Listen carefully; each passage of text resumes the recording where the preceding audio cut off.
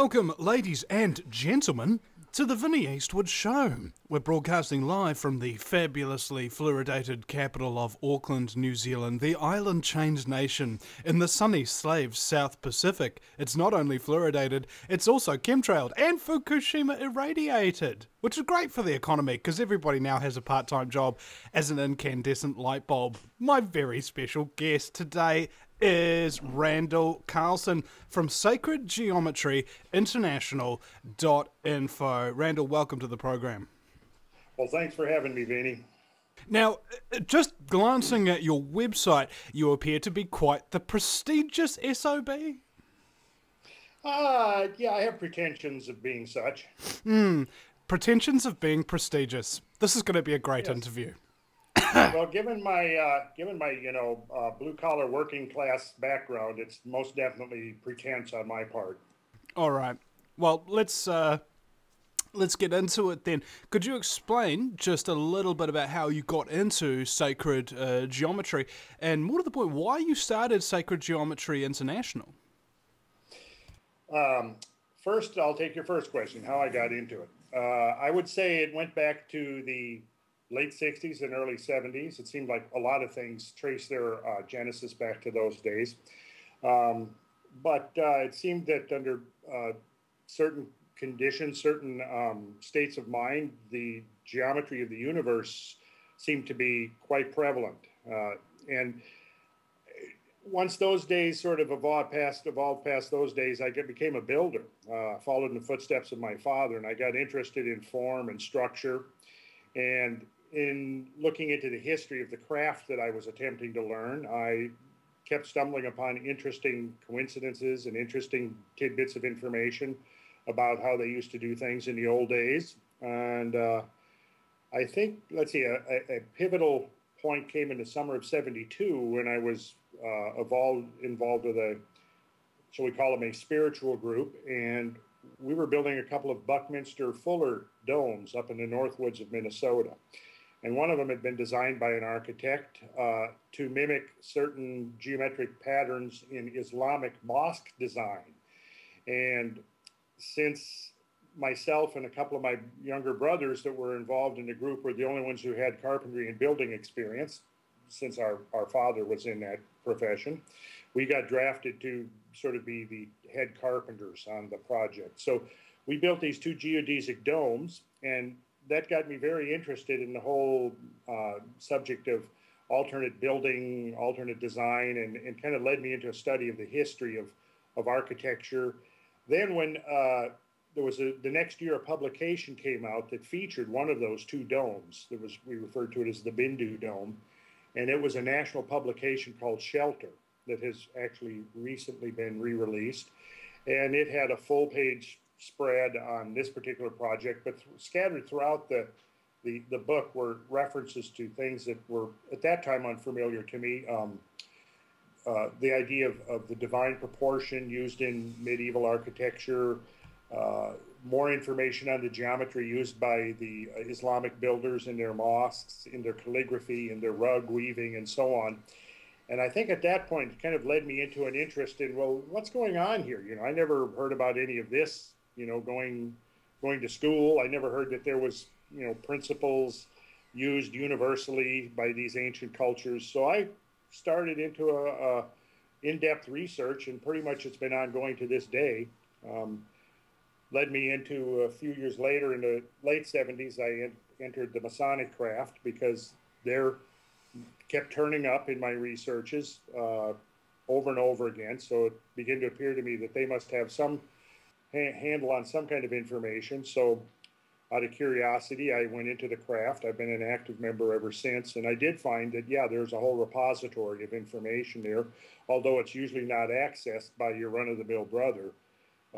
It's pretty much esoteric only because it's, pretty much being neglected. And that's kind of how I got into the sacred geometry thing. I think I did my first ever presentation on the subject in 1980 to a group of people. And of course, in 1980, no one really had ever heard of it. And I didn't even call it sacred geometry then. But I've been off and on ever since. I've been doing courses, classes, lectures, multimedia presentations.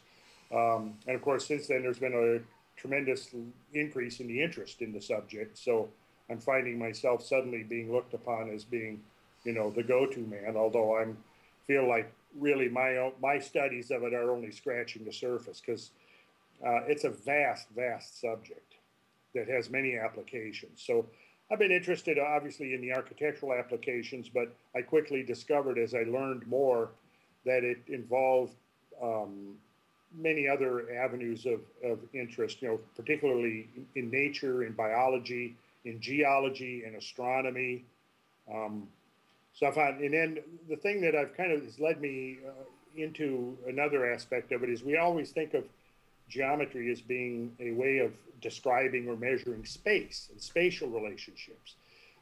As I begin to work through the various principles and the forms and patterns of sacred geometry, one of the things that seemed to recur over and over again was this canon of numbers that somehow seemed to be intrinsic to astronomical measurements, architectural measurements, the ancient systems of metrology or measurement that were used throughout the ancient world, from Cambodia to ancient British Isles to Mesoamerican, Central America, to Egypt. And so there seemed to be a consistent system of metrology or measurement used by many of these ancient cultures that all seemed to be derived from a common geometric pattern. And associated with that were a series of recurrent numbers, which I would call the canon of sacred numerology or sacred numbers, that we find over and over again embedded in natural processes and in ancient art and architecture. And so one of the most interesting applications I found of these numbers was when I began to look into change over long-term periods of time, geological change and historical change. It soon became evident to me that there were patterns of change as well. It wasn't just a smooth linear progression, but there were definitely episodes of concentrated change, nodal points, if you will, points of discontinuity within the historical record, within the geological record. And those points of discontinuity seem to have an apparent tempo or rhythm to them. And the tempo could be measured by these same exact numbers. And so we find the precessional cycle, which is the Earth's third motion, for example, precession of the equinoxes, has a periodicity of about 26,000 years. Well, there was a sacred number used to measure that, comes straight out of the Vedas and other ancient traditions, of 25,920. And when you divide that up, you know, this is the model of the great year, which the ancients that was their concept of the larger framework of time. Within the great year, just as there is in our annual year, there were 12 months, or our 12 months, there were 12 months in the great year. And this is what we've kind of come through pop culture to know as the ages of the world. You know, the age of Aries, followed by the age of Pisces, followed by the age of Aquarius. Well, within that cycle of 26,000 years, there are 12 of these, and they work out to be an average of 2,160 years each. Well, that was a number that was familiar to me from geometry, because one of the 5 regular platonic solids, the cube or the hexahedron, is exactly measured by 2,160 degrees. And then further, when you measure the diameter of the moon, it's 2,160 miles. And so this is just an example of how these redundant relationships described by the same number. And we can go through, and there's a whole, I call them a canon of these sacred numbers that recur over and over again. What the ultimate meaning of it is, I'm not exactly sure yet, other than it seems to be a correlation between space and time expressed through these fundamental geometric relationships, which perhaps gives us a means whereby we can have some sense or measure of predictability if we know, in other words, the pattern of the past, the pattern within the smooth flow of time when these discontinuities have occurred, and we know that tempo, we can potentially then have a sense of predictability about when could we expect such points of concentrated change to occur again. Are you talking about a geometric kind of pattern for, like, prophecy? Yeah. I would suggest that. Not prophecy as some kind of supernatural phenomena, but prophecy more like this. Here in the Northern Hemisphere, every week it's getting a little warmer because it's springtime. Down in New Zealand, you're having, I'll say down under, I don't mean that you're down on a lower status by any means because you're in New Zealand, but you're obviously going into fall time. Well, you know that you have a measure of predictability that it's going to be likely that a month from now, 2 months from now, your average temperature is going to be considerably lower than it is right now, right? Nothing supernatural about that. It's just you're familiar with the cyclical change and you know the nature of the regularity of the cyclical change. Well, I think what we're talking about here is that there's a larger framework, a larger model of understanding how the world works that suggests that there are temporal changes that occur on a broader scale. So if we know, for example, the quote-unquote season of the great year or the month of the great year, it may give us a sense of predictability. For example, we know that the planet frequently shifts back and forth between glacial and interglacial ages. There's no ambiguity about that anymore. It's well established. That up here in North America, if you look at a map of North America, you'll see that there are no glaciers, permanent glaciers other than mountain glaciers anywhere in North America to speak of. However, if we go back 13, 14, 15,000 years ago, about 2/3 of North America was buried under a 1 to 2 mile thick ice sheet. Well, that's a pretty dramatic change, shifting from that glacial age into the age that we're in now. And if we go back through time, we discover that there has been the entire Pleistocene, roughly the last 2.6 million years, has been characterized by this swinging oscillation of global climate between glacial and interglacial ages. Nobody really has an explanation for that yet. There's as many different researchers and scientists have looked at it, there's that many different explanations. I think where they've fallen down is that they've basically tried to invoke purely terrestrial mechanisms to account for these dramatic swings in global climate, whereas I think the source is actually extraterrestrial, personally. But in a sense, this is the same way. If we know that, for example, that the longest interglacial period of the last 250,000 years has been 10,000 years, and that we're now currently in an interglacial that's 10,000 years old, well, there may be some sense that maybe within the next millennium or two or century or two, we can expect a shift. So again, nothing supernatural about it. Okay, so it's simple like that. It's just to do with measurement and time and the effects of planetary bodies and things like that, which is pretty straightforward, But here's the question.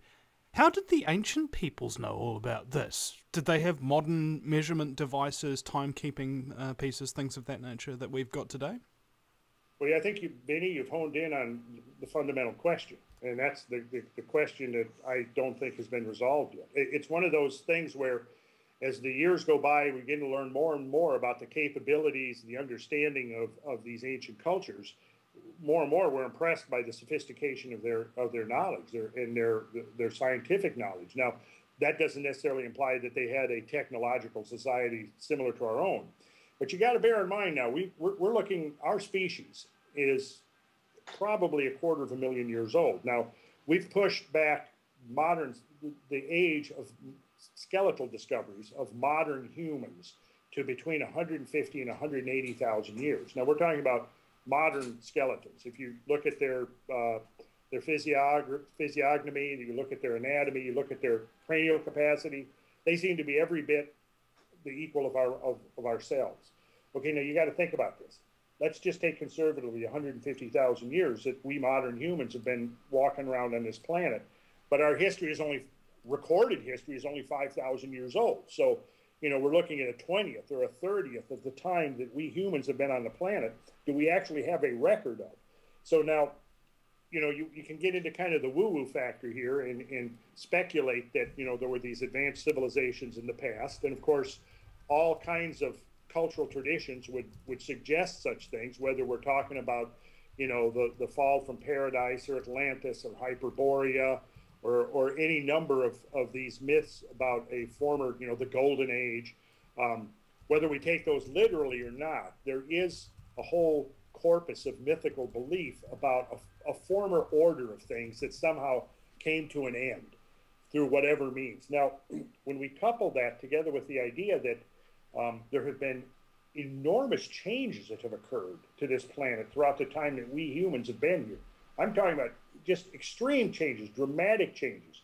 You know, the old sort of the orthodoxy is that, you know, there's been this smooth continuum from, you know, tens of thousands of years of barbarism up into the pinnacle of modern civilization, which now represents, you know, the epitome of whatever humans have accomplished on this planet. Unfortunately, we're coming to break, but what I find the irony is that although time's moving forward, humanity seems to be in a lot of ways moving very, very quickly backwards.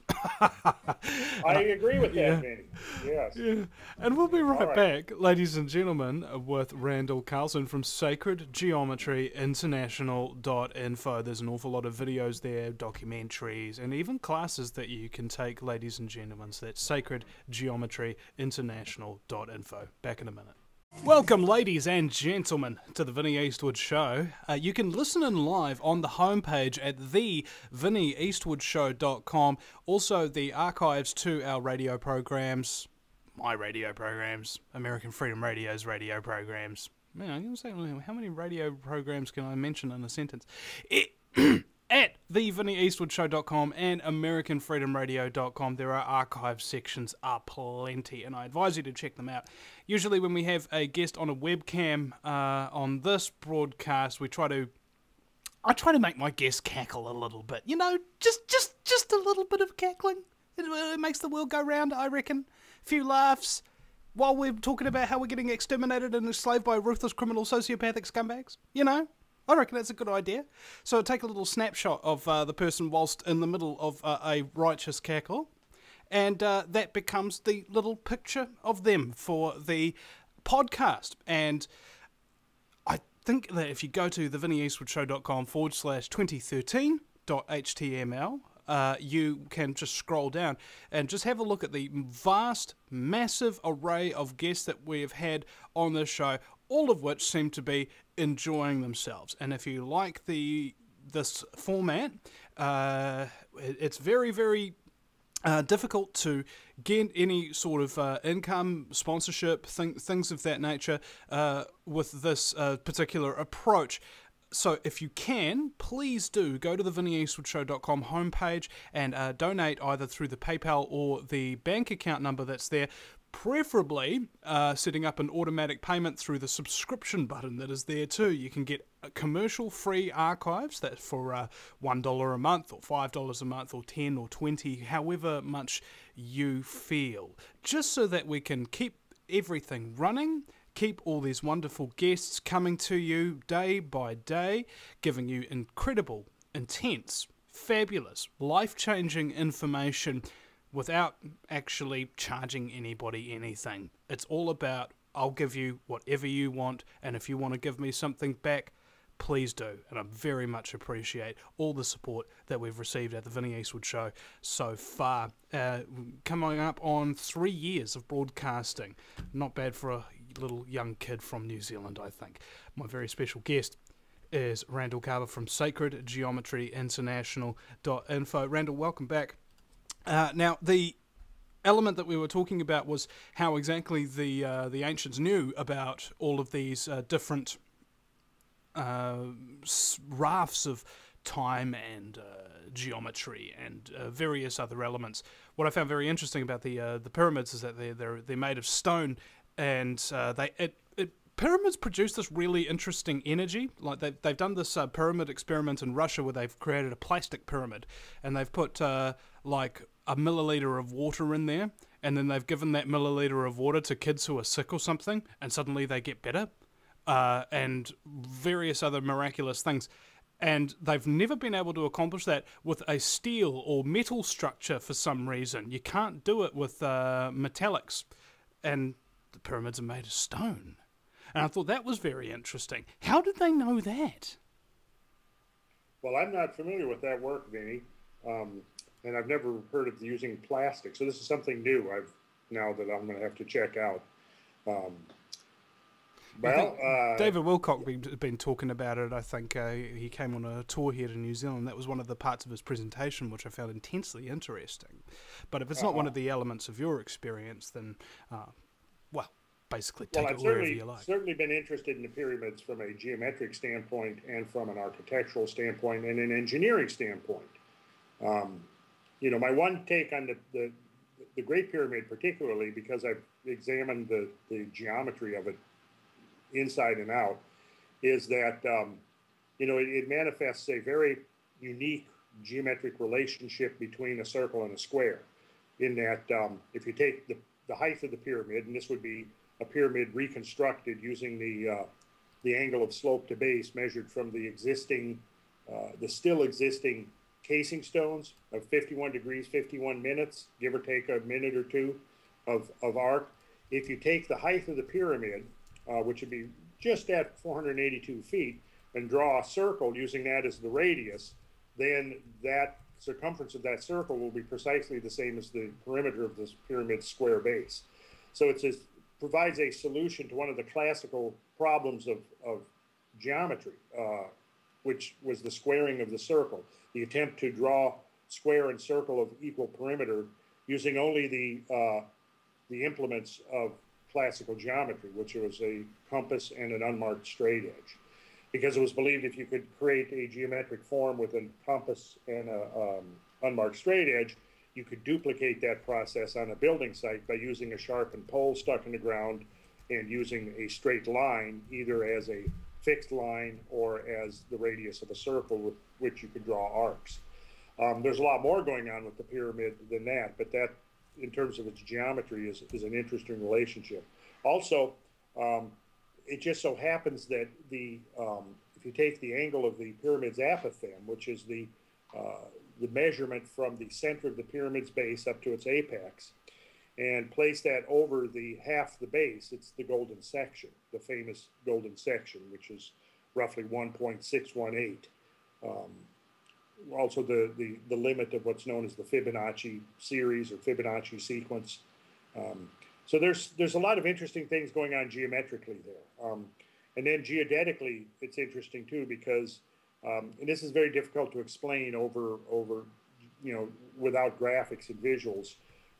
And I go extensively into this in my DVD, actually, where we've got some very cool animations and graphics to show how the Great Pyramid of Khufu was a model of the Northern Hemisphere. Actually, it could be a model of the Southern Hemisphere, but it encodes within it very precise and sophisticated geodetic information, which is demonstrable to a point, I think, beyond any pale of coincidence. But again, it would be very difficult to explain without reliance on the visuals that I use to explain it. But you have to understand that the Earth spinning on its axis is not a perfect sphere. You understood that, right? You know that the equatorial diameter is larger than the polar diameter, because as it spins on its axis, the plastic mass of the Earth migrates towards the equator. And so the equatorial diameter of the Earth is 26 miles greater than the polar diameter. And this equatorial bulge, it's a good thing that it's there, because it helps to keep the Earth stable in its orbit. Without that equatorial bulge, the Earth would be free to be much more chaotic in its orbital motions. Well, there's a part of the sea level there, I believe, along the equator is on average about 500 meters or so larger than, say, the sea level in London. It is. I don't think it's that much. But it is definitely, yeah, but for the same reason, because the fluid oceans migrate towards the equator because of that centrifugal throw caused by the Earth spinning on its axis, the same way that the plastic mass of the Earth does. But what that means is that when you measure, for example, a square degree of latitude and longitude, let's say at the equator, there's going to be a difference between those two. And if you take them and you look at that difference is actually encoded into the geometry of the pyramid. Mm-hmm. And again, I guess the best I can do is, since we don't have visuals for a radio broadcast, I have extensive visuals and graphics in the DVD to show exactly how this was accomplished. Mm. But that brings us back to your question again. I also mentioned that the video of that, I've just been informed, is available on the website. So if somebody goes to the website, sacredgeometryinternational.com, there should be a video describing or showing what I've just been attempting to describe. But it does bring us back to the issue, that the question you asked earlier is how would ancient peoples have known some of this? In other words, assuming that this isn't just some ridiculous, unsubstantial claim that I'm making, that the Great Pyramid encodes the very precise geodetic information about the size and shape of the Earth, assuming that's not just some woo-woo claim, then it does, of course, raise the question of how would somebody have known that? And one of the things that I do in the DVD presentation is I basically show all of the geodetic surveys that have been done actually going back to the 1800s, coming right down to our satellite surveys, to show how the accuracy of the dimensions of the Earth has improved with our ability to utilize satellites. Anyways, when we talk about the pyramid, if we were to basically enlarge the pyramid by a scaling factor of 43,200, and this is getting back to one of those sacred numbers that I was talking about earlier, 43,200. Half of that is 21,600. Remember I mentioned the number 2,160? Yeah. Remember earlier in the first segment I talked about the diameter of the moon, the angular measure of a hexahedron, the number of years in a month or a platonic epoch of the great year. Well, 21,600, if we raise that number by a power of 10, we have 21,600. That's basically the number of minutes of arc in the circumference of the Earth, and it's also the number of nautical miles in the measure of the Earth. If we double that number, we get 43,200. Now, if we take the present Great Pyramid of Khufu, enlarge it by precisely 43,200 times, scale it up, its square base is going to be exactly then equivalent to the round circumference of the Earth's equator. And that's the scaling factor, 43,200. The height of the pyramid, right at 481 point something feet, times 43,200 will be the Earth's polar radius. So it's this remarkable coincidence that, again, it's best understood seeing the visuals, the graphics of it, which you can see actually on the website if you go there. We have an extensive dissertation about that because it's in the DVD. Well, again, so that brings us back to this question, assuming that I'm not full of it here, and they really did accomplish this, how did they know that? And that was the question you posed just before the break. How would they have had access to this information? And what I was then describing was the fact that, we humans, with presumably equivalent intelligence to our own modern, scientific, highly technologically advanced humans, we have no reason to believe that the people of 50,000 years ago would have been any less intelligent based upon, the size of their cranial capacity and so forth. So the question then becomes is why did it take so long for us to emerge from barbarism, from so many tens of thousands of years of a hunter-gatherer existence into actually figuring out things like how to write, how to build cities, how to keep a record of things. And, that's a fair question. And I think sort of historical orthodoxy has assumed that previous to recorded history, we basically had, we went from the Bronze Age back to the Neolithic or New Stone Age, from the Neolithic to the Mesolithic, which was the Middle Stone Age. And then, the Neolithic lasted a couple thousand years. The Mesolithic lasted a few thousand years. Then we get into the Paleolithic, and the Paleolithic is lasting for tens of thousands of years. In other words, the Old Stone Age. Well, see, I think it's fair to call that whole model into question. And when we think about, Vinny, how much we've presumably progressed, at least in a technological sense, in the last, say, 300 years, since the time of the Renaissance or since the time of the scientific Enlightenment, how far we've progressed just since the dawn of the 20th century. When my grandfather never tired of telling me, when I was a kid growing up, well, there was no airplanes when I was a kid and no automobiles, just like now I'm telling kids, well, nobody had personal computers or cell phones when I was a kid. There was no internet, When you just begin to think about how far we progressed just in a century, well, let's assume that some global catastrophe comes along and eliminates our advanced society, and we have to start all over again with a Stone Age existence. 10,000 years from now, how much record would there be of our little experiment in advanced industrial, technological, scientific civilization? You know, a few centuries could easily get swallowed up and disappear. And so when we consider the fact that there was 100,000 or 150,000 years of human history of which there is no record, my point is that who knows what heights of evolutionary, social evolutionary development we could have obtained during that interval. Then the question that raises is, well, why is there no record? And of course, what I would say to that is simply this, that it's only in the last 2 to 3 to 4 decades that we've come to understand how truly catastrophic the history of this planet has been. Not just over the long term of millions of years, but also over the much shorter term of a few thousand to a few tens of thousands of years. And if you think human beings, let's say we've been around 150, modern humans, Homo sapiens sapiens, been around 150, 180,000 years. Well, we've had at least 4 to 6 full-blown glacial ages that have come and gone in that period of time. Now, you think about a glacial age coming on, what happens? 6 to 7 million cubic square miles of the Earth's surface is swallowed up under perennially frozen glacial ice. Sea level drops by 400 feet worldwide. There are enormous climatic changes and environmental changes as a consequence of that. Right, well, we're coming to break now, and I would like to indeed go over this abrupt kind of climate shift that we're talking about in the glacial movements when we come back, ladies and gentlemen, with Randall Carver from sacredgeometryinternational.info. You're listening to The Vinny Eastwood Show. Back in a minute. Welcome back, ladies and gentlemen, to The Vinny Eastwood Show, broadcasting live on AmericanFreedomRadio.com. I'm here with Randall Carlson, which means son of Carl, apparently. I haven't double-checked that fact. Welcome back, Randall. Where were you? I'm glad to be back. Where was I? Yeah. I went out to tell the guy operating a router to shut up.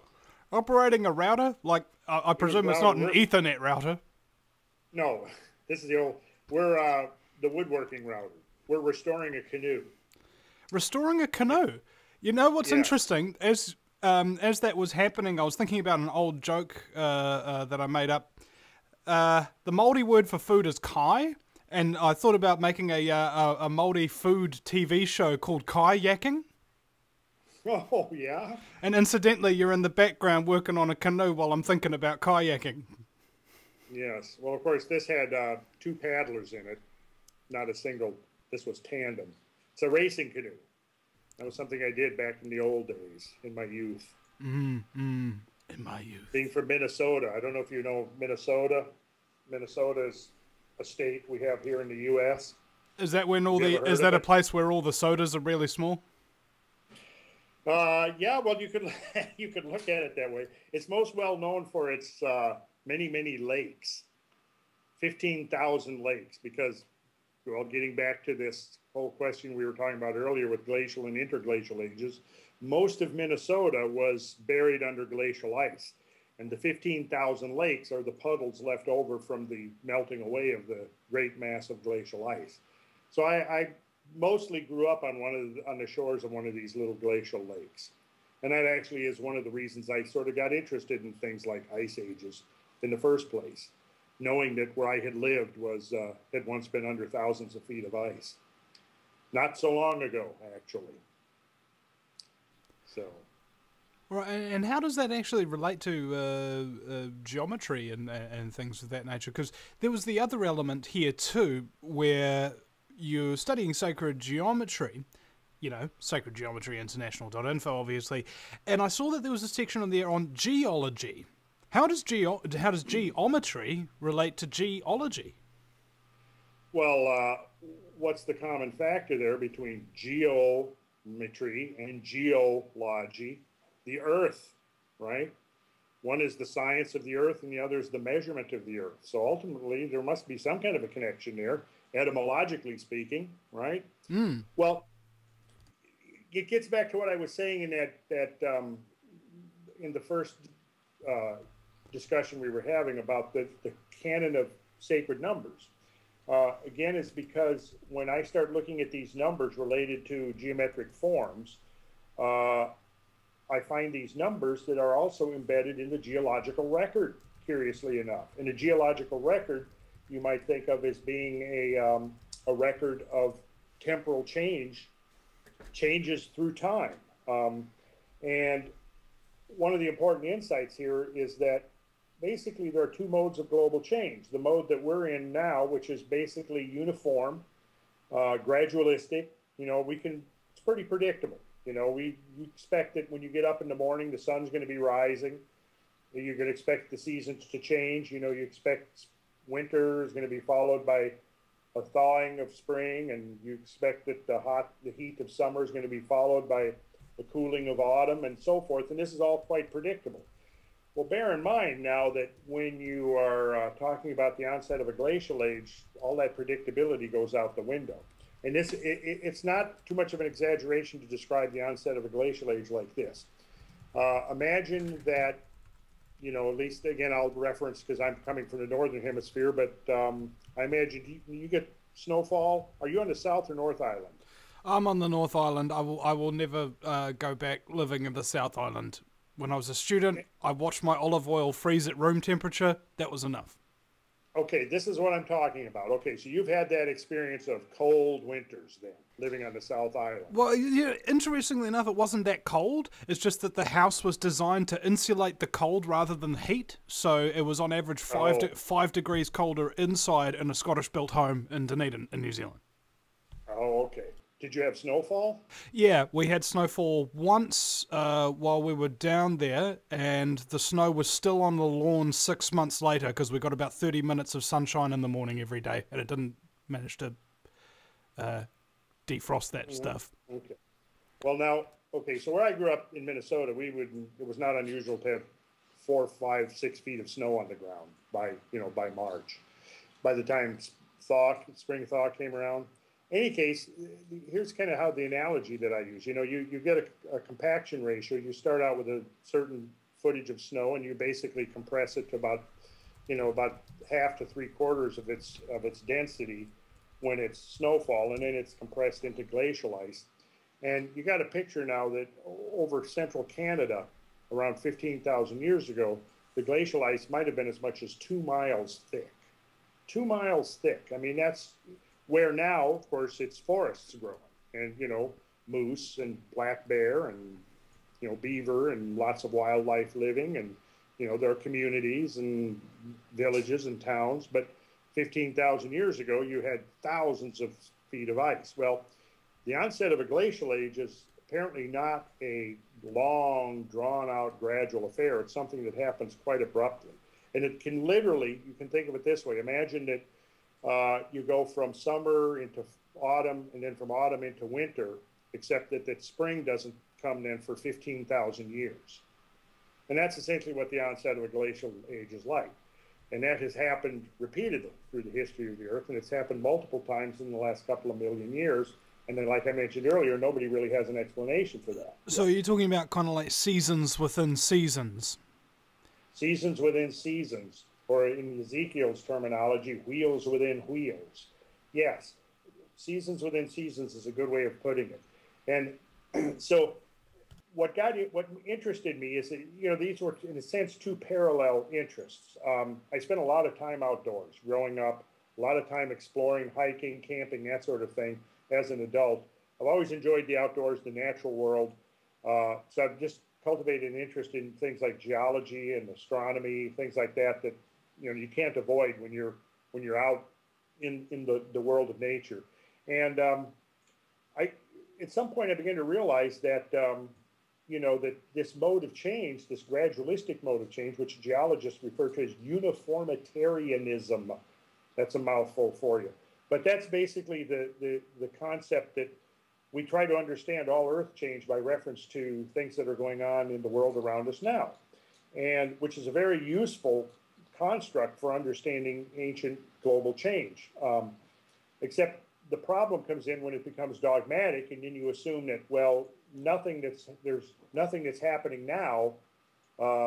Anything that's happening now, it couldn't have happened any differently in the past. So we attempt to try to fit the explanation for all past global changes into this straitjacket of modern change. Well, the counterpart to gradualism is catastrophism. And catastrophism was the prevailing way of understanding the history of the Earth at the beginning of geology as a science in the early 19th century. And it got supplanted by the gradualistic paradigm, which then became entrenched as dogma by the time we get to the 20th century. So that anybody who started talking catastrophes, well, they must be trying to get us back to biblical fundamentalism and Noah's flood and this sort of thing. And so catastrophe, or any discussion of catastrophe, fell out of favor for most of the 20th century. The last 2 to 3 decades of the 20th century, though, that began to change dramatically. Primarily, the thing that pushed the pendulum the other way was the discovery that the dinosaurs had probably been exterminated 65 million years ago when a giant asteroid slammed into the Earth, moving at 20 or 30,000 miles an hour, releasing a couple of 100 million megatons of energy into the Earth's environment, and probably triggering a whole host of associated changes, seismic activity and volcanic activity and climate activity and so forth. And that sort of opened the door to discussing catastrophism again as a respectable subject, and not just something that was for the crackpots and the fringe element. Well, it's certainly something. It's certainly something for the climate change element, isn't it? Well, getting into that, here's the thing you got to understand, Vinny. When the modern environmental movement was born in the late 60s, the gradualistic paradigm reigned supreme. And so when you assume that the history of the Earth has been this long, smooth continuum with very, very few blips in the waveform of change until humans came along with their nasty old industry and capitalism and so forth, the assumption was that nothing much had really perturbed the serenity of global change until humans came along. But since then, that paradigm has been completely turned on its head. And the problem is that the environmental movement is still stuck back in the gradualistic paradigm, and they haven't kept up with the changes in thinking that have occurred that really demonstrate now unequivocally that the history of the Earth has been profoundly catastrophic. And some of these episodes of global change have been so far beyond anything that we have yet imposed on the Earth that it's really almost ludicrous. One of the claims that's frequently being made now is that we're in the midst of the 6th great mass extinction. And I think that's actually a good place to leave the first hour. The 6th great mass extinction. I'm going to actually type that one down and bring it up when we come back. What occurs to me is that even if we were going through a 6th great mass extinction, as they're talking about, I think this is the first man-made one, right? Because, you got like all these species dying off everywhere, all our food's contaminated with pesticides, all our water's got fluoride all through it, being chemtrailed every single frickin' day, we've got Fukushima radiation and Chernobyl stuff all over the place. Hey, we're trying to kill ourselves. Or maybe somebody's trying to kill us. We'll be right back after the break at thevinnieeastwoodshow.com. Welcome back, ladies and gentlemen, to hour number 2 of the fastest 2 hours in talk radio. It's the Vinny Eastwood Show, the lighter side of genocide. Because the world's so full of chaos and madness, if you lose your sense of humour, you go frickin' nuts. A very special guest is Randall Carlson from sacredgeometryinternational.info, and where we left off, you were talking about the alleged fraud of the 6th great mass extinction, were you? Well, I didn't use the word fraud, but hence that's why I used the word alleged. Oh, okay. Well, I think what's important is that we place it into context, and when we talk about mass extinctions, they say the 6th great mass extinction is referring that there were previously 5 great mass extinctions. And, of course, the worst was the Permian-Triassic extinction of 245 million years ago, followed by an extinction in the Ordovician period, and another one at the Cretaceous-Tertiary boundary, which is probably the most famous, which is the 65 million year ago event where actually closer to 66 million were the dinosaurs and the great ammonites and things. It was a global extinction episode in which roughly 75% of all species disappeared in a very short period of time in terms of geological time. And when we talk about now we're in the middle of the sixth great mass extinction, the assumption is that what's going on now is comparable in severity and magnitude to the previous five. Now, I should say that the most famous one, the Cretaceous Tertiary mass extinction, is generally considered the third within the lineup of severity. So right in the middle, right? Now, as it stands now, you know, there are a lot of assumptions about how many species are going extinct, but it's not really based on actual species counts. It's based upon assumptions of how many unknown species there are living in how many hectares of habitat that are potentially or theoretically destroyed each year. And so it's a completely hypothetical number based upon computer models. It's not actually based upon any counting of actual species mortality. If you don't count island extinctions, and certainly, you know, New Zealand is generally included in the anthropogenic extinction models because, you know, you had the giant flightless moa birds there, and the blame for their extinction is usually placed upon the arrival of the Maori people some 800 years ago. Because there's associated with the geological horizon at which the moas disappear, there's also abundant charcoal. Now, charcoal is usually attributed to fires, human-induced fires. Well, though if you actually talk to the Maori people themselves, they're not going to accept blame for the extinction of the moa birds. They basically have legends about fire coming from the sky. And I actually am more inclined personally to believe the traditions of the Maori rather than the archaeologists or the paleontologists or the zoologists, that because they see this layer of charcoal, they assume that essentially the Maoris arrived, hunted all the moa birds to extinction in overnight, and set fire to all the vegetation of the island for whatever reason. Just doesn't make sense. Just doesn't make sense. If anybody's ever been out in the New Zealand bush, lighting a single fire in any way, shape, or form, trying to find enough dry stuff to get that is freaking impossible. I'm glad to hear that straight from the mouth of an indigenous person there, because that's what I had sort of guessed actually to be the case. Yeah, it's like, let's burn down the rainforest. Brilliant idea, brilliant. Yeah, let's completely, sabotage our own possibility of any kind of economic future at all here. We'll just destroy the whole infrastructure of our society. Although, when the settlers came in, they did do a heck of a lot of burning to clear farmland. Yes. This I'm apparently aware of. And the question is can we then now extrapolate backwards and assume that the arrival of the Maori people 800 years ago did the same thing? I think they were primarily hunters rather than farmers. So I don't know if they had any incentive to clear lots and lots of farmland. But in any case, going from New Zealand to other island extinctions like Madagascar, for example, it's generally assumed without any real hard empirical evidence that it was the arrival of humans. We see that the last mass extinction in Earth history, which was at the end of the Pleistocene, 13,000 years ago, when all of the megafauna disappeared. Now, of course, you had a tremendous bestiary of megafauna in Australia that went extinct about 20,000 years earlier than the megafauna in the rest of the world that went extinct.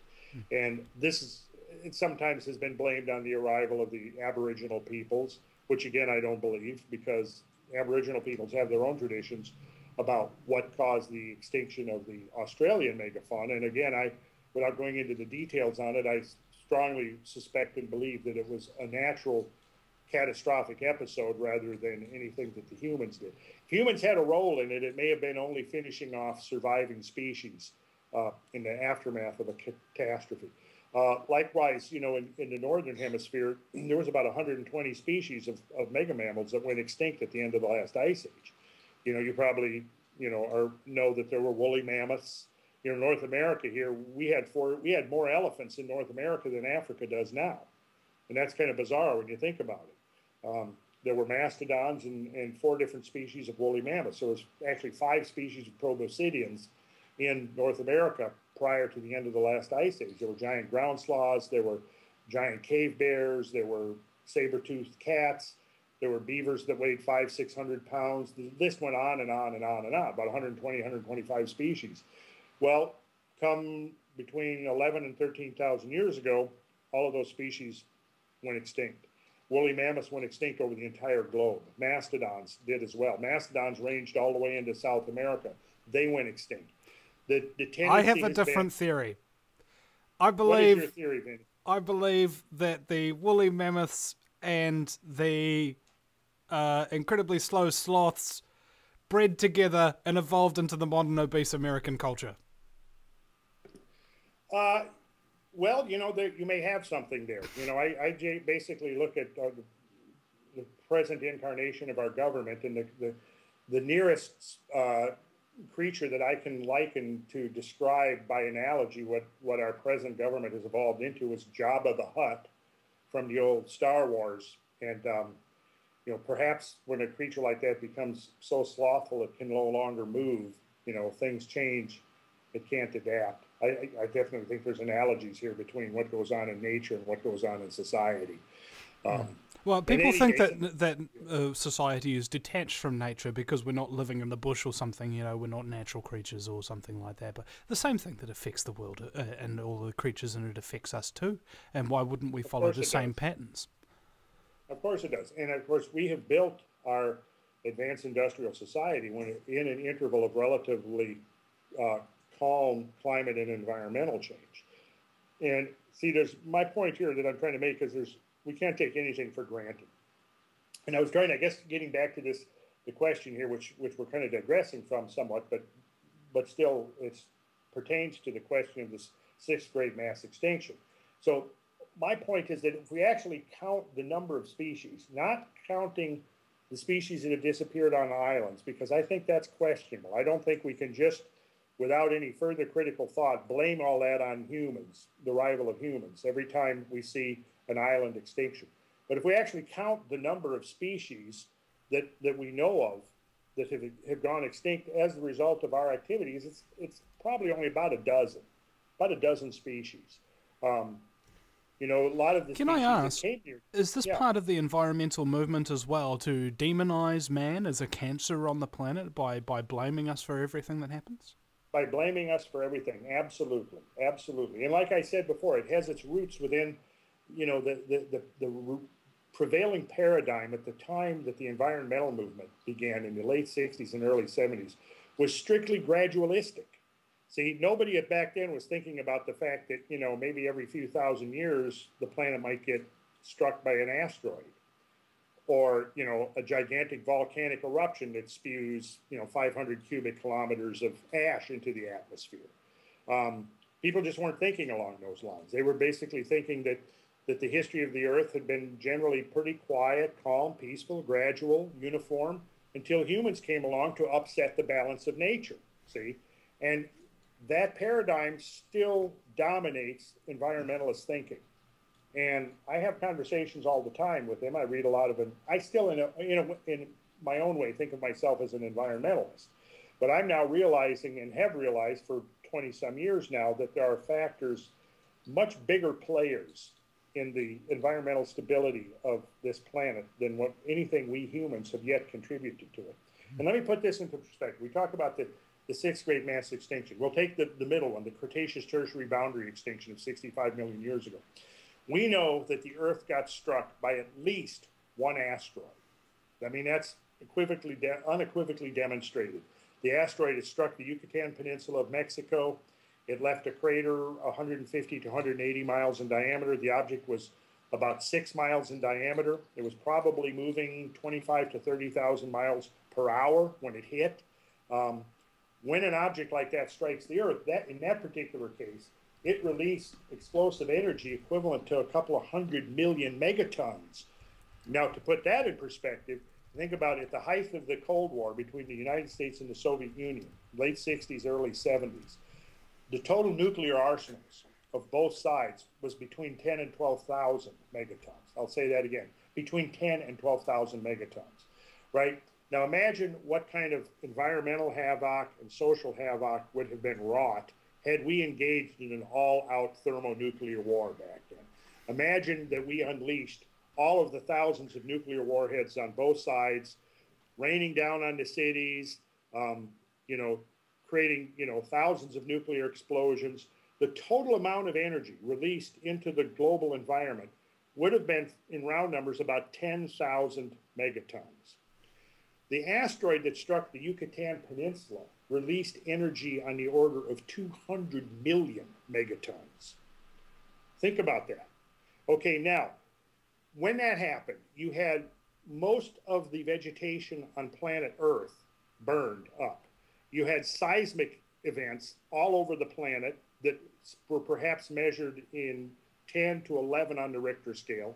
You had outpouring of tremendous amounts, you know, tens of thousands of cubic miles of basaltic lava in India, the Deccan Traps, which released huge amounts of sulfur into the atmosphere, poisoning the atmosphere.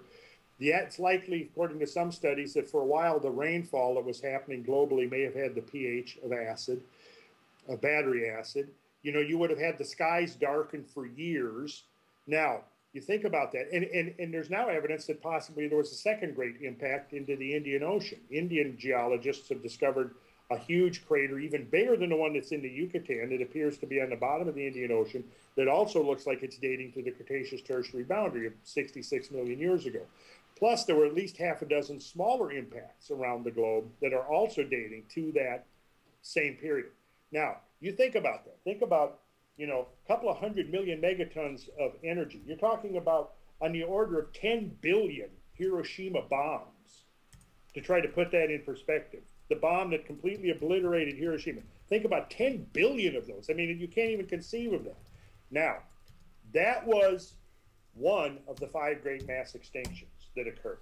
The question is, on the part of a lot of paleontologists, is really, how did anything survive the you know, the severe consequences of that event? Well, when I look out my window today, things look pretty calm and placid out there. The sun is shining, the birds are chirping, you know, there are beautiful blue sky, clouds are in the sky. I mean, there may be some chemtrails up there, but nonetheless, things look pretty calm, and I'm pretty confident that, you know, tomorrow morning it's going to be another day similar to this. We may get some rainfall tomorrow, you know, and it's going to be probably a hot summer like it always is here in the, you know, Southern America. But nonetheless, there's nothing going on out there that would be equivalent to all of the vegetation on Earth burning down. Nothing like a cosmic winter being superimposed in the aftermath of that. Nothing like, you know, 2 or 3 or 4 or 5 years of almost total darkness around the planet from all of the soot and the ash in the atmosphere. Nothing like the, you know, the thousands of cubic miles of dirt and ash that's filling the atmosphere as a result of the impact itself. So when you think of it in that context, I mean, how do we say that what's going on now is comparable to an event like that? I personally think it's ludicrous. Well, you know, again, the whole environmental movement is essentially just designed to make humanity the enemy. And as far as I know from one of the founders of the environmental movement, who went on to create Sea Shepherd, he separated from that whole green movement thing because he saw that it was being infiltrated and being taken over and becoming under the control of people who were essentially just hardcore communists. And if people are the enemy, what's the solution to that? Exterminate everybody? I think a communist dictatorship would probably be up to the task, don't you? I think I would concur completely with that. And yes, it's true. I think that what has happened is the science of environmentalism has been replaced by the politics of environmentalism. And I don't think at this point the political environmentalists are actually doing any good for the environment at all. I mean, it's a political agenda of control. They're still laboring under this misconception that, you know, what we're doing to the earth is something just unprecedented in its severity and its destructiveness. But they're refusing to look at, you know, the scientific data that's there now. That, you know, when I get into discussions, debates with folks quite frequently on this question, because I've been fairly public in my expressing my opinions on it. So I get challenged when I say that, you know, global warming isn't all it's hacked up to be. You know, that yes, there's probably an element of truth to that. I certainly believe that by adding 100 parts per million of carbon dioxide to the atmosphere would probably increase the temperature of the planet by maybe a quarter of a degree in 100 years. But I think that basically it's been, the whole question, again, has been hijacked to serve a political agenda of basically human control. Yeah. Well, that seems to be it's the story of the 20th century, and if you look back, it's a story of human existence. Somebody's always trying to hijack and use a crisis for their own ends. We'll be right back after the break.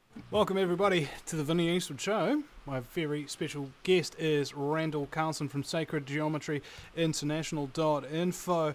Now, we were talking about the climate change movement on the time, and if you want to see a video of us having a bit of an altercation with what I've come to call climate cultists, you can go to my YouTube channel, Mr. News Guerrilla Media, and just Google and just have a look through the videos for climate change. We've done a lot of work exposing the fraud and the scumbaggery inherent in that, but the one particular one where we actually kind of practically get assaulted by these people is called, I think, Climate Change Death Cult Morons. I wanted to have something that was neutral, and not overly offensive as a title. So anyway, Randall, welcome back. I'm still here. Okay, cool. I didn't run off in a panic. Thank goodness. I'm always playing hardball here. Yeah. Oh my God, the climate's changing. You mean right? Well, I remember somebody asked me one time, actually, "Oh, you don't believe that climate change is real?" No, I believe it's real. It's been happening for 4 billion years. Yeah, exactly. Here's what's happened. The debate has been hijacked. When the climate seems to have leveled off 10 years ago and not really warmed since then, according to all of the temperature monitoring stations, they basically changed the term. They moved the goalpost by saying, well, we won't refer to it as global warming anymore. We'll refer to it as climate change. And then anybody who questioned the dogma of global warming was then labeled a climate change denier. And, in reading through the literature of climate change by the wide variety of climate-related sciences, of which there are, hundreds. I actually have several thousand articles in my archives going back decades and decades. I couldn't produce one single quote-unquote climate scientist or scientist in a related field who didn't believe that the climate was changing. Of course the climate is changing. It's always been changing. Yeah, I got called a climate denier once, and I said, no, I'm not. I never denied there was a climate. Yeah, you did. Yeah. Last time I looked out my window, there was a climate out there. I mean, bro. Now, and see, here's the thing. That's not to say that, we should just proceed with utter impunity to, the way we conduct our affairs in the natural world. Of course not. But what these people are doing, Randall, is they're ignoring all the real environmental issues in favour of one that gives them a political agenda to create a world government. I mean, that's basically the crux of the issue here, for me, is that they ignore mercury, they ignore fluoride, they ignore pesticides. I mean, look, the amount of cancer that people are already getting in around, 1 in 3, 1 in 2 in New Zealand that people get cancer. Okay, environmentalists aren't talking about any of the causality factors with that within our food or anything. They're like, no. The only important thing is this climate change thing that's been completely made up and fraudulated.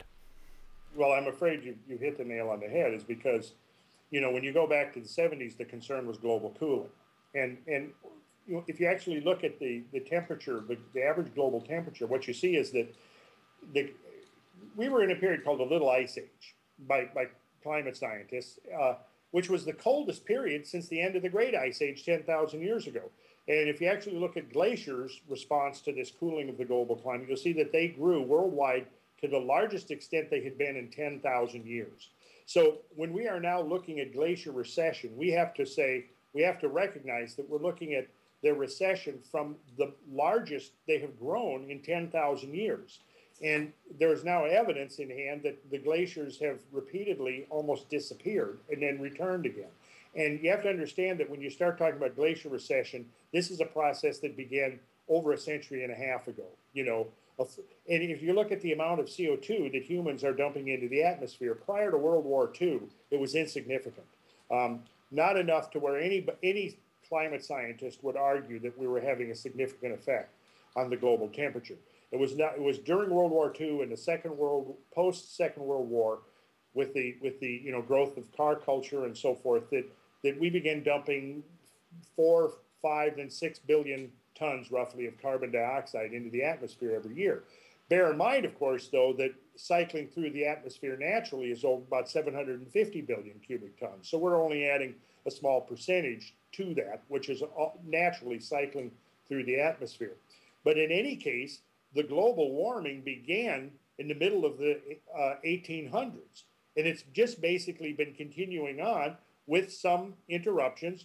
The last interruption was roughly between the 1940s and the 1970s. The first half of the 20th century saw a pretty significant climate rise globally of about a half a degree. Most of that has to be based upon natural phenomena because, again, we weren't doing enough to significantly change the global climate. Then what happened is with the advent of radiocarbon dating in the 1950s, the 1960s, it became apparent that interglacial oscillations were occurring much more frequently and much more rapidly than anybody had previously realized. And it also, as I mentioned earlier, became apparent by that time that the longest interglacial interval of the last roughly 250,000 years was the one we're in now. Okay, so the immediate implication of that is that, well, our own interglacial period of interglacial warmth might be coming to an end. Well, at the same time that realization set in, we actually went into a period of more or less global cooling. Between the 1940s, the mid-1940s, and the mid-1970s, the temperature of the planet on average cooled slightly. What's interesting about that is exactly when we started pumping significant amounts of CO2 into the atmosphere, what was any response of the atmosphere was to cool off rather than to warm up. Well, then come the 80s, we went through a 2-decade interval of climatic warming. Well, you can almost understand why scientists would have assumed that, maybe we're headed for global cooling back in the 70s because, number one, we were what appeared to be at the end of an interglacial epoch, and two, the climate actually was cooling. The interesting thing, though, is that it was going to be impossible, difficult if not impossible, to blame global cooling on human activity. Nobody was thinking in the 70s that this cooling that we were seeing around the world was caused by humans. The assumption was that it was completely natural. With the advent of global warming, though, global warming had the distinct advantage of being able to be attributed to human activity.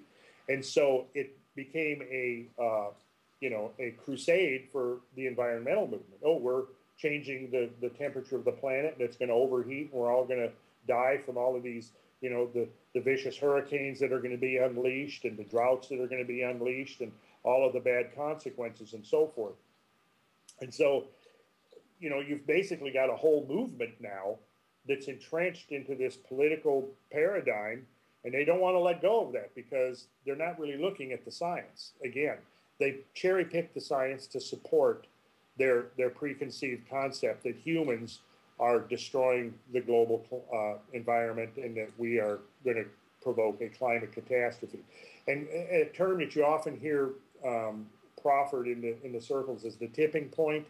By adding another 10 parts per million of a natural trace gas, CO2, to the atmosphere, the whole planet's going to spin into this terrible, global catastrophe. Well, what I like to say in response to that, Vinny, is this. Okay, I think that a real tipping point is not really another 10 or 20 parts per million of CO2 added to the atmosphere. A real tipping point is, say, like when a mile-wide asteroid slams into the Earth moving at 30,000 miles per hour. That's a tipping point. A tipping point might be when you have a super volcanic eruption spewing 500 cubic kilometers of ash and dust into the global atmosphere, causing the entire planet to go dark for 2 or 3 years. That's a tipping point. Another 10 parts per million of CO2? No, I'm sorry, I can't quite accept that as being quote unquote a tipping point. Yeah, that's like a faucet. That's it's like a dripping point, rather than a tipping point, as it were. Mm-hmm. Mm-hmm. And another thing, they don't want to talk about the fact that 3 to 4 times as many people die when the weather gets cold and when it gets hot. Or that a global cooling, if you look at history, the global cooling episodes have always been far more detrimental than global warming periods. You know, if you look back at the Dark Ages, which began in the mid-6th century, was a period of global cooling and literal global darkness, probably attributed possibly to volcanic eruptions. One theory that's been presented that actually is plausible to me is that we had a dusting. The planet got dusted by cosmic debris, probably disintegrating comet.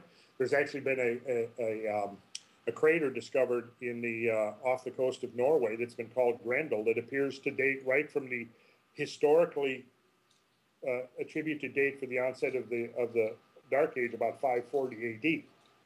Anyways, there was a global cooling, and one of the consequences of that global cooling episode is that agriculture collapsed for several years between 536 and 540 AD. And as a consequence of that, people became malnourished. Because people got malnourished, their immune systems got weakened.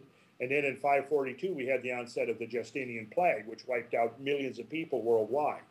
Then come again around the early 1300s, we had the bubonic plague, which again came on the heels of the first phase of cooling of the Little Ice Age when it came on. If you look at the period from about 950 AD to roughly 1250 AD, this was the medieval warm period. And this is when, Scandinavians were colonizing the west coast of Greenland, where it's now perennial permafrost. When they had a flourishing wine industry in England, where you can't really grow wine grapes now without lots of extra intervention. A lot of indications that the global temperature might have been up to a degree warmer during the medieval warm period.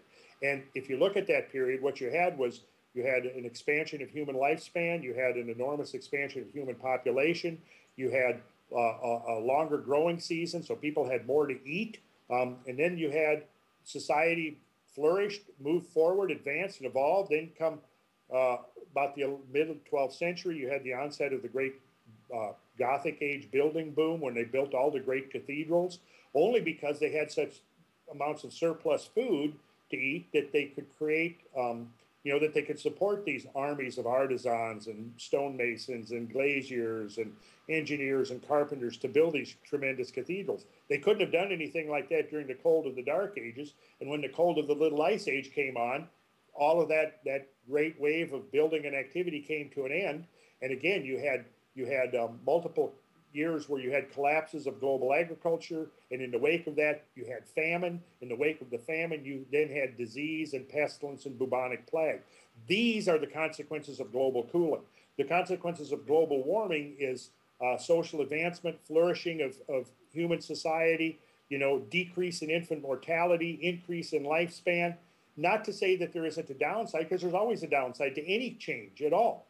But the climate is not going to stand still. Despite the fantasies of the climate change environmentalists, the climate of the planet is not going to stabilize at some norm, because there is no norm. When you think about the oscillations between glacial and interglacial ages, where and there is the norm? If you actually look at the last 2.5 million years, 3/4 of the time or more, we've been in the grip of an ice age. That has been the norm for the last 2.5 million years. If you go back the last 10 million years, back into the Pliocene and the Miocene, you have global warmth, much warmer than now. You have sea levels up 10, 20, 40 feet higher than now. So, who's going to define what's norm? What I reckon's going to happen? Norm? You know what I reckon's going to happen? We're going to have the ability to control the weather and the ability to manipulate and mold the weather how we want, and they're going to call it the Pleistocene era. The Pleistocene era? Yeah. Because Pleistocene can be molded and shaped how you want. I understand. I understand. That's perhaps you're right. But and what's happening right now? We got the chemtrail activity and things of that nature. Like, have you noticed reports around the world of very strange weather events, like snow falling when the temperature is well above freezing temperature? Like there's no physical possibility really that it could actually turn into snow without some kind of outside influence. And I haven't really looked into that, Vinny. I have definitely looked into episodes of unusual weather. I mean, that's one of the things when I study climate change. I mean, that's one of the things that I look at. And of course, when you start looking at some of the weather events throughout history, there have been some really bizarre, extreme weather events. So it's not like what's going on now is so extreme that it's totally unprecedented. There have been some amazing hurricanes and droughts and tornadoes and things throughout the history of the planet, that, and even in the last few hundred years, that that really show that, to me, there's always been these anomalies that are inexplicable. I don't know if what's going on is any different now than what it has been. But I've created a couple of multimedia shows just about the subject of climate change from all angles. And one of the things that I've documented extensively in these climate change presentations is anomalous weather through the last couple of centuries. Anomalous weather, like up to the 1940s, 1950s, because of the fact that prior to that time, you couldn't really blame it on humans. And I don't think any humans were trying to blame it on, the activities of mankind. They fully accepted that some of these bizarre climate incidences were, in fact, totally natural. Well, let's talk about this after the break as well. In fact, we've gone well off sacred geometry. We've been talking about climate change for practically an hour, so I think we'll leave that, put a pin in it, okay, and we'll come back after the break at the VinnyEastwoodShow.com. Randall Carlson, Sacred Geometry International.info. Ladies and gentlemen, back in a minute. Welcome back, everybody, to the Vinny Eastwood Show. We're broadcasting live on AmericanFreedomRadio.com 5 days a week. I do very much hope that everybody appreciates the work that we do here at American Freedom Radio, and just remember, of course, there is a massive economic crisis going on in the truther community on a constant basis. So if anybody is capable of shelling out $5 of some description, go to the VinnyEastwoodShow.com and click the donate button. And if you don't like me specifically, and of which I could totally understand, go to AmericanFreedomRadio.com and click on the donate banner there and give them $5. It all makes the world go round. Thank you very much for all your contributions as well. It would be nice if we could get some new subscribers to the Vinny Eastwood Show. I had up to about 80 of them before PayPal cancelled my account and left me with nothing, and that took me like 3 years to get up. So if you listen to this broadcast, please subscribe and make a regular donation to the Vinny Eastwood Show, just to keep us going as we are. My very special guest, Randall Carlson from Sacred Geometry International, either .com or .info, it matters not. Goes to the same place anyway. So, Randall, you've been around for quite a number of years, and I've been having conversations with my guitarist Mikhail about this, about the one of the best decades to ever exist, the 70s.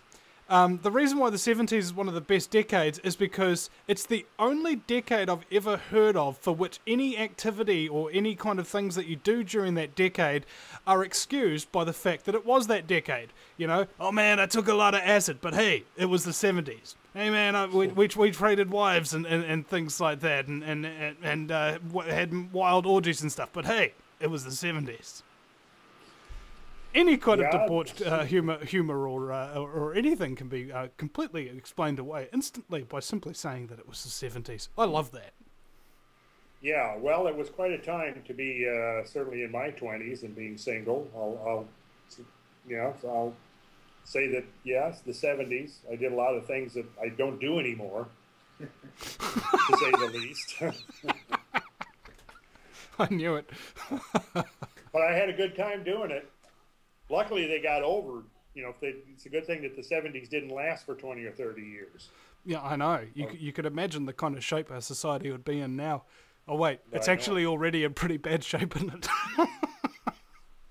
Well, though, in some respects, though, it's interesting because it was a time of relative freedom, at least in America. There was an interval I think after Nixon got discredited, he kind of, once he got hounded out of office, he took a lot of that police state command and control authoritarian mentality with him.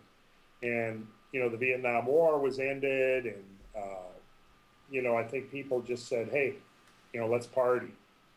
And there was a degree of relative freedom and, of course, a lot of hedonism. But in most of the folks that I know who were in the middle of that, sort of, eventually outgrew it, or they, or they didn't last. But then there was a time there during the 70s where, I think it was kind of, for me, it was like the last burst of freedom in America before the onset of authoritarianism came along again in the 80s. And we had the drug war and, no-knock warrants and all of the things that went along with that. And, and it's just progressively gotten worse since then. And it's just too bad because there's a whole generation of Americans now that kind of have forgotten what freedom actually tastes like. Because they've grown up, in the last 20 years where basically the government has been the dominant factor. See, when I was a kid in the 50s, there was still a considerable amount of autonomy amongst people as a rule. Just in my profession, for example, my father built 200 houses without ever getting permission from anybody.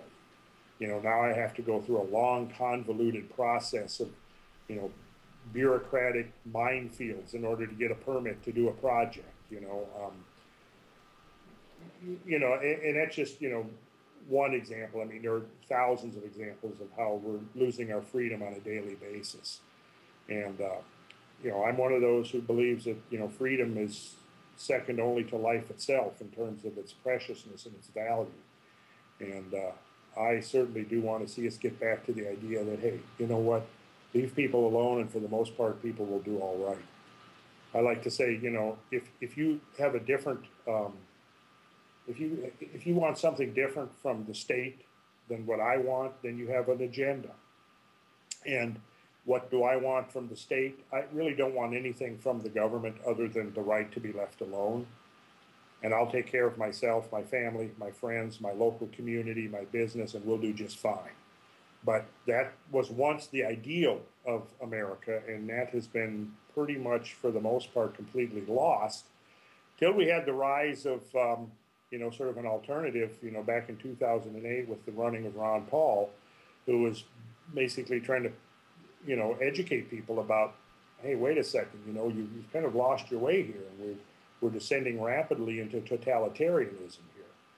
And it's time to take a time out and ask about, which road do we want to go down from here? And I think a lot of people got hoodwinked in the last two elections, thinking that there was going to be some significant change that occurred in America, and it hasn't happened, other than just a further erosion of our freedom and our autonomy as individuals and as local communities and so forth. So that doesn't really have much to do, I think, with sacred geometry, but it's an important part of where we need to go from here. I think that sacred geometry is a way of reconnecting with our past. We learned that there were ways that our predecessors on the planet discovered ways that they could introduce a little bit greater degree of harmony into their daily lives. And if nothing else, that's what sacred geometry gives us, is the ability to introduce an element of harmony. Because, what the Hermetic dictum is, as above, so below.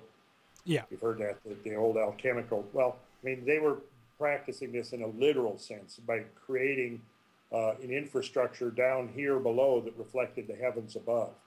And certainly as somebody who grew up in a rural country environment, I was much more aware of the night sky. I was very fascinated in an early age with astronomy, for the simple reason that I could walk out my front door and there was the stars brilliant in the sky, because I lived in a rural environment. And then, of course, living in Minnesota, the change of the seasons was quite pronounced, and always extremely fascinating to participate in this changing of the seasons, the cyclical changing through the course of the year was always just almost entrancing to me to experience that firsthand.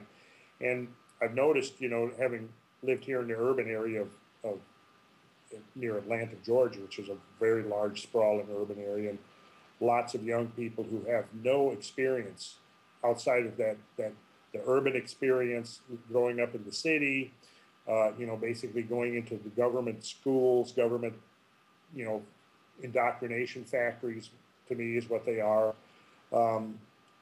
There's kind of like lost touch with the very fundamental and important strata of reality, if you will. In coming out of post-World War II and being part of the post-World War II baby generation, I grew up where basically people had a very much live and let live attitude, leave us alone and we'll take care of our own, and very self-reliant. That was sort of one of the, people in Minnesota were hardy. They were settlers from Scandinavia, and they had very much of this kind of self-reliant attitude.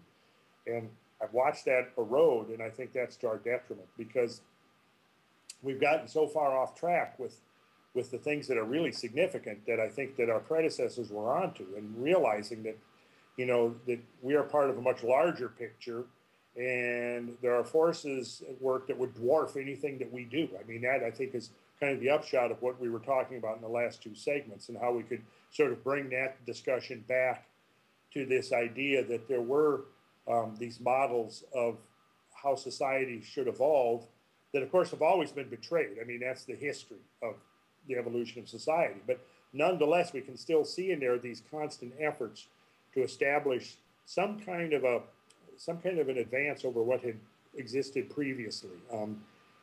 The idea of democracy, the idea of republicanism in the true sense of the word, the idea of individual freedom. But all of that, when you look back, for example, in the Middle Ages, which I think is a very important period of history that we could learn a lot from, this is when we see the last great establishment of the principles of sacred geometry in society. The building of these great abbeys and Gothic cathedrals were pure expressions of the principles of sacred geometry.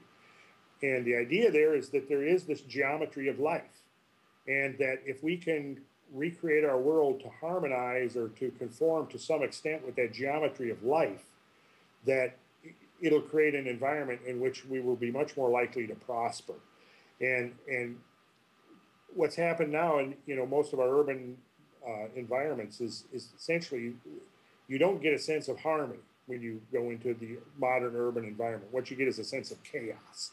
I don't know. I think you get a sense of harmony, meaning you get harmed and you moan about it. Yeah, exactly. You get harmed and you moan about it. That's exactly right. And there's so much I think we can learn from our predecessors, both from their successes and their mistakes. But as I was talking about earlier, we see that period, that medieval warm period, we see society really moving forward, and we see, the advancement of knowledge, and we see the advancement of the human condition. And then when we look at, we see this reflected again when we go back Randall, to what was referred. Yeah, go ahead. We're about to end the show here. We've only got about 10 or 20 seconds, so I apologise, but I'm going to have to cut you right off. So, ladies and gentlemen, and I definitely want to have you on the show again, by the way. But, ladies and gentlemen, if you are on Skype, just jump on that Skype right now and add me on Skype, Vincent.Eastwood. We're going to have an after-the-show conversation starting now.